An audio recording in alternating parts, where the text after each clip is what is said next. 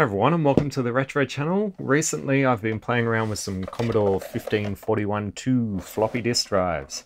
Now I did start out playing with this one because it is very crusty on the inside and I actually need to order a part to repair it. So this is not what we're going to be looking at today, but it'll likely come up in the future. So I was left with this one. Now, I was sort of in the mood to check out some old random floppy disks and see what was on them. And everything was going swell for a couple of hours. And then suddenly this one stopped working. And I was like, what the hell? Why is this? Why is it so? So let's take a peek inside and maybe we can figure it out. All right, so let's have a look at what's going on with this drive. I'll just tilt it up so you can see the LEDs on the front. So our power light comes on, that's normal. The drive light has also come on, but it is staying on. Now, normally when you power up these drives, the drive light will come on for a second and then turn back off. And likewise, when you turn on the Commodore 64, when it's connected to the drive light will come on, and then after a second or two, it'll turn back off.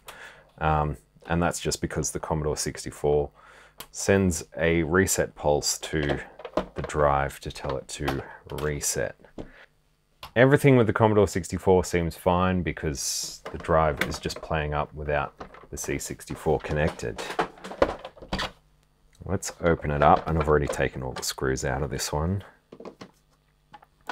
And I'll remove this front part. So you just got to pull this lever off. The front should be able to come off. It's still connected to those LEDs, but if I flip this over, there you go. Our little spindle motor is still going.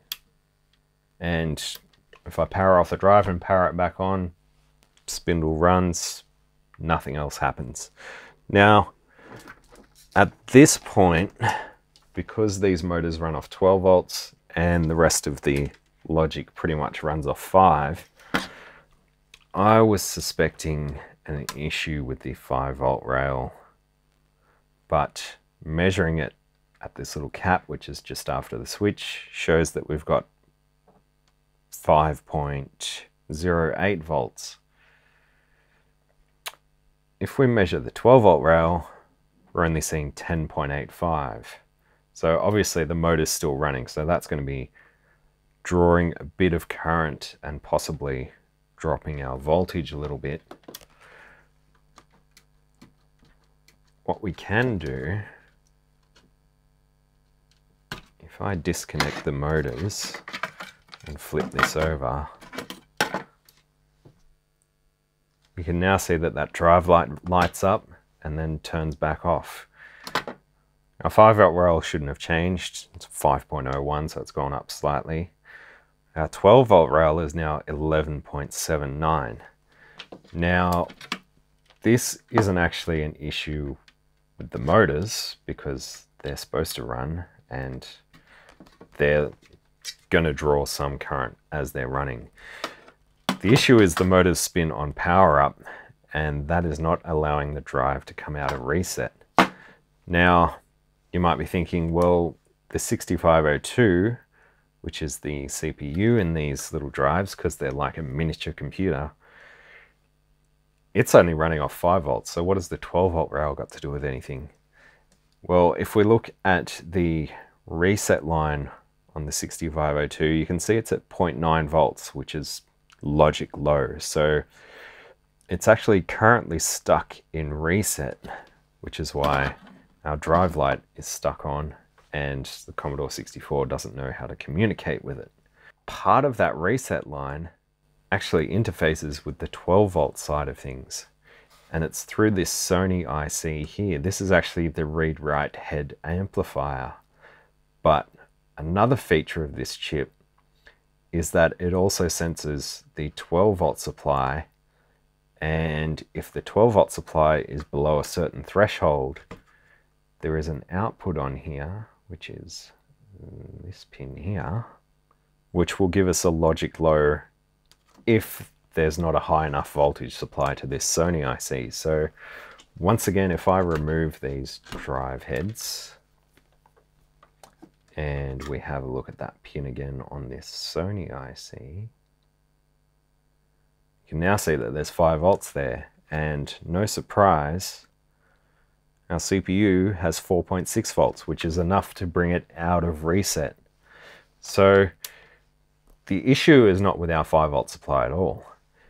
It's also not with any of these ICs on the board, including the Sony IC, because it is actually doing its job of sensing the supply voltage that the drive is receiving. And if it's not high enough, it doesn't allow the CPU to come out of reset. That's sort of controlled by some of this other logic. There's an AND gate and an inverter and stuff. Not really important at this point, because what we can tell is our 12 volt rail is too low. Nothing on the board seems to be pulling that down. And in fact, if I turn the drive off and we just look at the 12 volt coming out of our power supply, that's our 5 volts, so 12 volts will be on this side, 11.9, so it's a little under 12. So the issue here is not with our drive at all. It's actually this power supply. This is one of the original Commodore 1541-2 power supplies, and similar to the Commodore 64 ones, it's a potted brick. So it does get quite warm, not as bad as the C64 ones, but still not great. So I was at a bit of a loss what to do. I thought maybe if we crack this guy open, maybe we can repair it. Alternatively, we can use a different supply to power this board. Now, I do have a bench power supply, but it's only a single output. So in theory, I could use that to power the 12 volt rail and use this to power the 5 volt rail. But then I'm potentially splitting grounds, and that could cause a little bit of a catastrophe if I'm using the ground from the bench power supply and a ground from this connecting together. Bad things might happen. I don't know for sure, so I'm not actually going to try that. What I'm going to use instead is something that I noticed floating around here that I kind of forgot about. This is a Meanwell PD45A, so it's a AC driven power supply that puts out 5 volts DC and 12 volts DC. I think the 5 volts is rated for 3.2 amps. The 12 volts is rated for 2 amps. The original little power brick says that the 5 volts is rated for 700 milliamps and the 12 volts for 500 milliamps. So there's definitely plenty of headroom here, so we don't have to worry about not having enough supply to drive all these components. So what I'm going to do is attempt to hook this up just as a temporary measure to see if the drive works with this power supply. All right, and here we are. It is very janky, but this should work. I couldn't find the right plugs to fit these connectors, so I'm just going with this, and I'm just using a figure-8 cable for the AC input, which is just connected to standard wall plug. And on the other side, there are just alligator clips. One of them is clipped to one of the ground pins, one to the 5 volts, and one to the 12 volt rail. So obviously this isn't a solution that I'm going to use in the long term, but it should be enough for us to determine that the power supply is the definite cause. This resistor here is part of our 5 volt rail, and I'm just getting the 12 volt rail at the switch, and we've got our ground connected. We're not shorting out anywhere. Let's plug it in and see what happens. In fact, I might just remove this drive cover again just so we can see the LEDs, if I can get that sort of in shot. Right, powering up.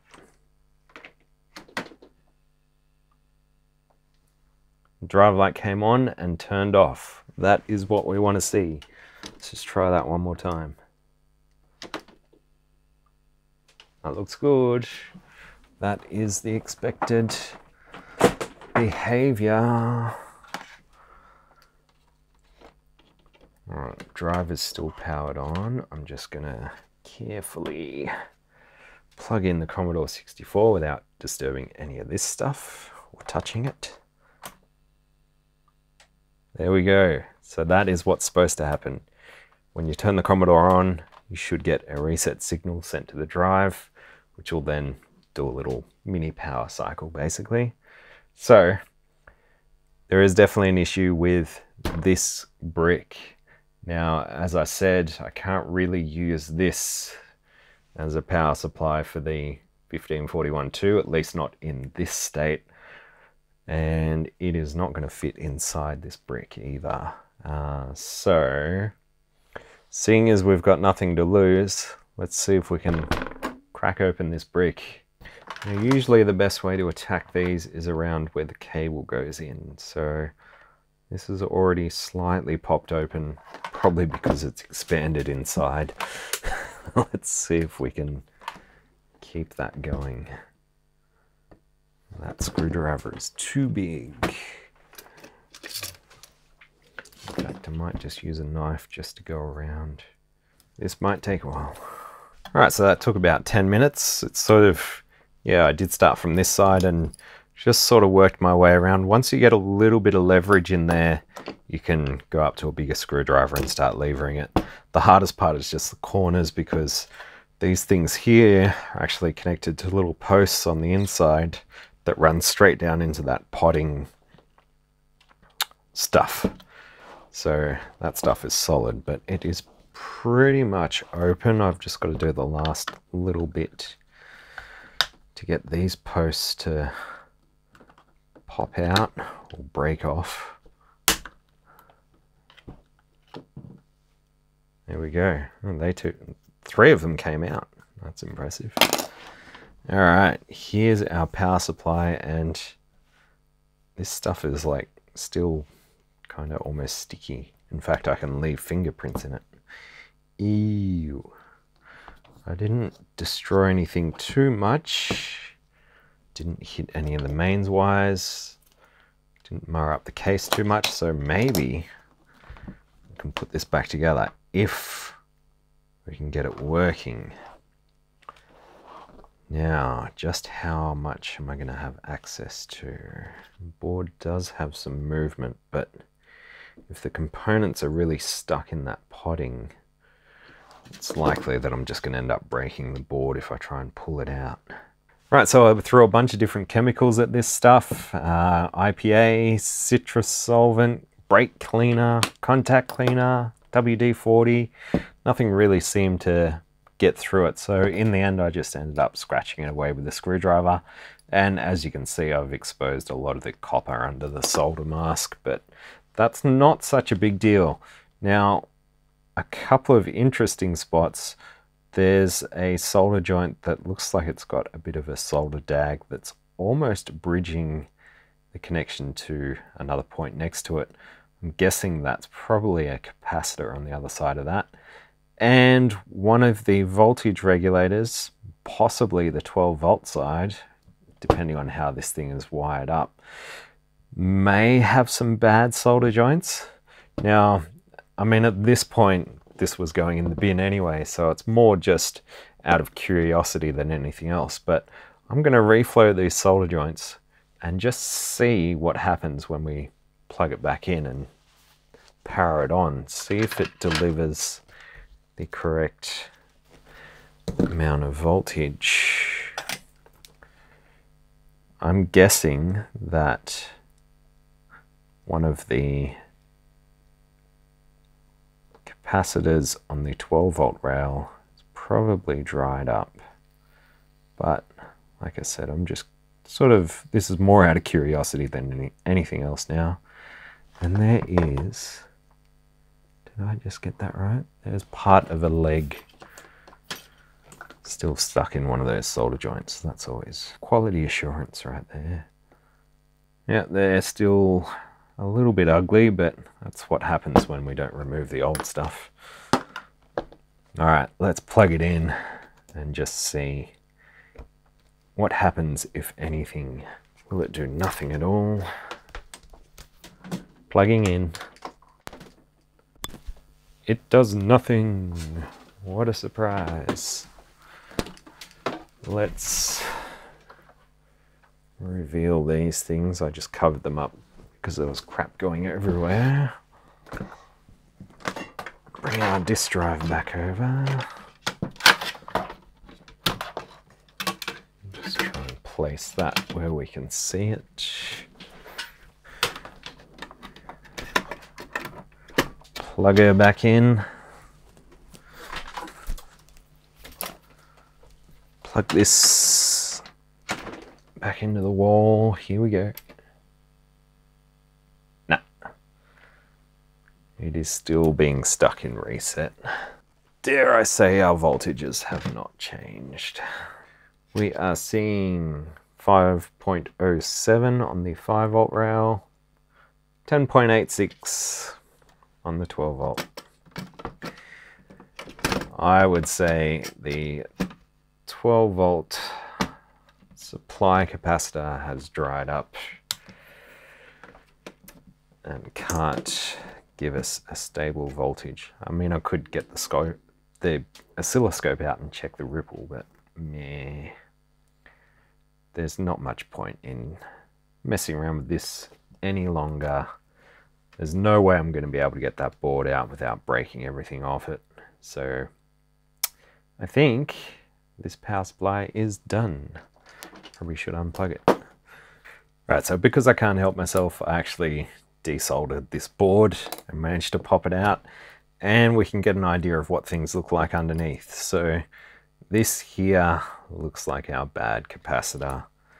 It's probably tricky to see, but it does appear that it's bulging. It's actually sort of crooked as well.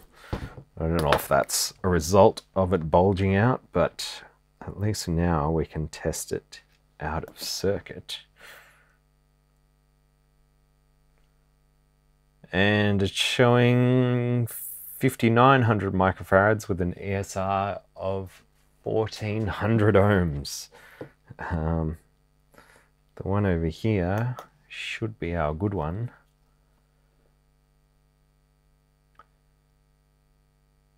And that says, yep, still 5,200 ohms with an ESR of 0.4 ohms. Now there's no chance of getting that cap out and replacing it. And with this kind of power supply, I wouldn't really want to anyway. So yeah, that's about it for this poor old power supply, which means I will have to source something else. And until then, I guess I'll just use the SD to IEC or the Pi 1541 for all of my disk purposes until I find a suitable replacement for this. So I managed to pop the brick out of the box, so I guess this is going in the bin. Now, I don't know if I'm going to be able to find a power supply that's going to fit in such a tight space. I don't think there's much room to play with. It's about 65 mil wide by about 85 by about 50 mil. So yeah, it might be a challenge to find something that can deliver 5 and 12 volts and still fit inside this box. But if I do, I'll certainly put out a little video where we re-brick a Commodore 1541 power supply. But I hope you found this interesting. It just shows that sometimes what seems like could be a logic fault can sometimes just be down to a crappy old power supply. I'd like to thank everyone for watching. A big thanks for those who subscribe and like the videos. Leave me a comment with any of your thoughts, and I will catch you in the next one. A massive thanks to my patrons, especially the Commander Keen folks. Thanks for watching the Retro Channel. Bye.